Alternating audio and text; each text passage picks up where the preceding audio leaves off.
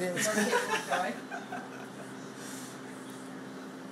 It's like what's in, what's out, what's in and what's out of the frame. I guess that's sort of like visually, right? What you could. Oh yeah. Don't. Oh. Did you say that? Because like math, if you're doing it you're talking about mathematically. Yeah. And all I can do is process it like, what is within the rectangle and what is not. But I always think about this. I always think about this, like when you see a picture and everything. That's the gesture compliance. Like what's outside the frame. Totally. I'm far side. No, It's always the. Because when you look at a picture, right? We think about this. Okay, you look at a picture and you're like, oh wait a minute, what? What is outside the frame? What's over here, right? Totally. Exactly.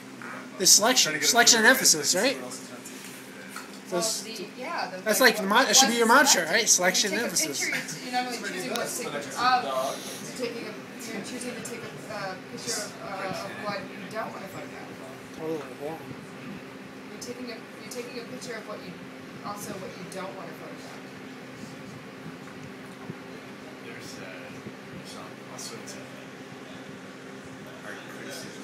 The guy Richard Bohan, he talked about Caspar David Friedrich. He talked about some of his pictures. The way that they were framed suggested what was outside of the picture. Also, wow. Really? Talked about Manet.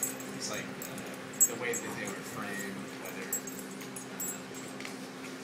I think it had to do with whether they were like wide angle or was someone at the edge of the picture. It was the picture ended up being about more what was outside of the picture. No, I'm gonna get this. It's just okay. It's okay. This is how these things come.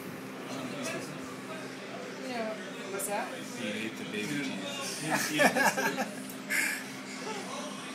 Okay. Somebody fix this baby. I'm kind of freaked out by that baby, honestly, so I don't know if I want to fix it. Eat it. Who, me or the dog? Okay, it's communion. okay. It's communion time, Capote. Baby. Give Capote the communion. Baby. This is the baby Jesus, Capote. And how I get it. The Okay. path of the dog. Nathan, could you please put that on the table for me? Sean, you're so sick. Next time you film me at a party, because he put this crap on YouTube for me, and I was like, oh, the chicken. I was like really drunk one night and like talking to a guy in a chicken suit. And I know you already heard the story, but like you were in the chicken suit or doing what? No, this other guy. If I had my way, you would have been in a chicken suit, but. Oh God! Some other guy in the street was selling chickens, and he was in a chicken suit, and I was just like drunk, and I get this British accent when I get really drunk, and I'm not there yet. Like, I have to be completely drunk. And why is that? Oh, because you can get away with more when you have a British accent. So you're like, darling, you know. Well, actually, speaking of, you were saying about, mapping out, your film.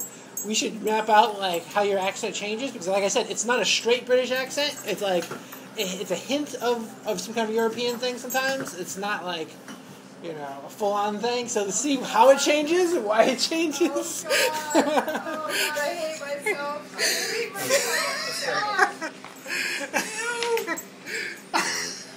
Dude, I'm trying to, like,